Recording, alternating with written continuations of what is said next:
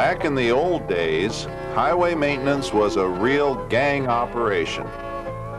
Or as a personnel specialist might say, it was a labor-intensive activity. What that means is most of the work was done with hand tools and lots of hands. Back then when you talked horsepower, you meant horsepower, or maybe mule power. Well, luckily things have changed a lot since then. Maintenance work has become equipment intensive. Heavy machinery has taken the place of the large road gangs. And when everything's working the way it's supposed to, you can get a lot more done in a lot less time. But when the equipment breaks down, the work comes to a stop, and you're back where you started, using your hands. The thing is, breakdowns can often be delayed or completely prevented if the operator spends just a few minutes each day looking over the equipment. Equipment problems usually don't just happen. Most of the time there are signs of trouble before it occurs. That's what preventive maintenance is all about, spotting trouble before it gets out of hand and taking the small but important steps to ensure a trouble-free day of operation. Equipment that's not out on the job working isn't worth very much. Downtime is expensive. The cost of new parts and labor for a major overhaul can easily exceed the price of a new car. But that's not all. You also have to put a value on the work that's not being done while the equipment is being repaired. So when you consider parts, plus labor, plus lost work, it really starts to add up. The department has put together a series of videotape programs on equipment operator training. The programs cover most of the major pieces of equipment we use to maintain our roads. Each program will include segments on preventive maintenance, the series of daily checks the operator should perform to make sure the equipment is in good shape. Now you might wonder, what does daily maintenance have to do with equipment operation? In a word, everything. You see, there's a world of difference between someone who can operate equipment and someone who can just drive it. An operator is someone who knows the equipment, not only how to use it, but also how to take care of it. That doesn't mean you have to be a mechanic. You just have to know what to look for. And you know most of that already. Let's say you were going to pack up your car and go on a cross-country trip. You'd want to make darn sure your car won't break down out in the middle of nowhere. The first thing you'd probably do is just walk around the car and look for obvious problems. Loose or broken parts, a puddle of water or oil under the car.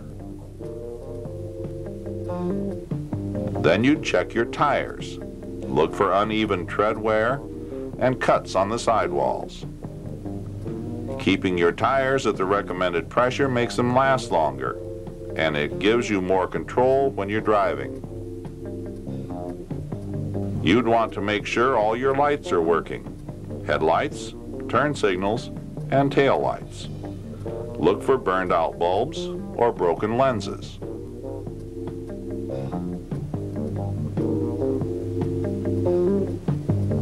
Then you'd probably check under the hood.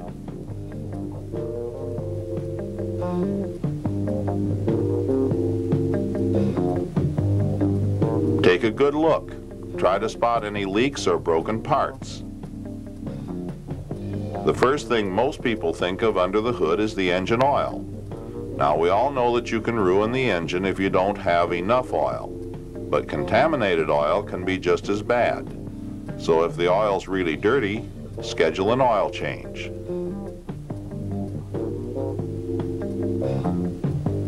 Dirty air can ruin the engine too, and that makes air filters absolutely critical.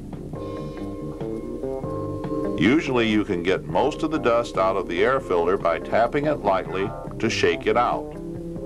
But if it's really clogged, it's probably time to get a new filter.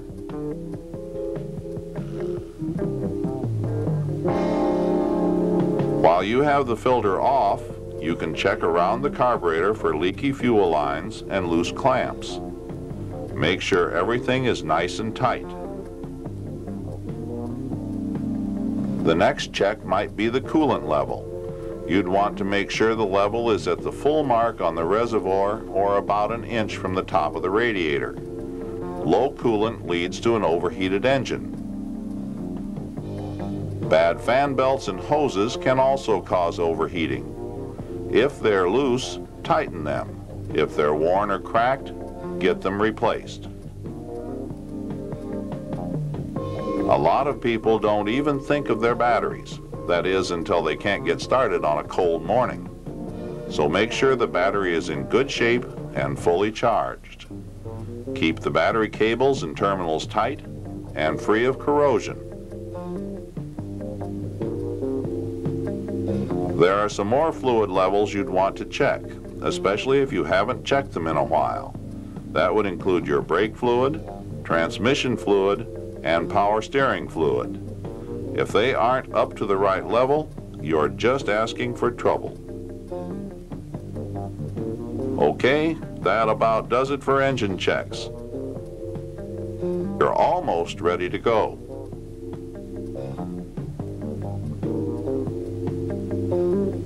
But before you do, make sure you can see clearly all around.